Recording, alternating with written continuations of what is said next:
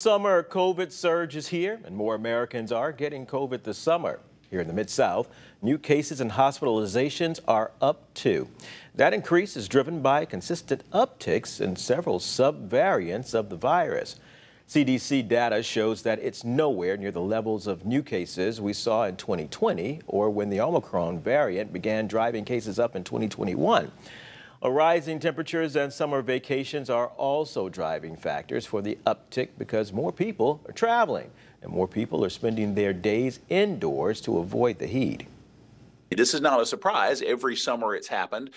During the cold snaps in the winter and the heat waves in the summer, people go inside more. They're around other people, not to mention more travel in the summertime. So we have seen this indeed each and every year. So it's not a shocker that we're sort of seeing it again.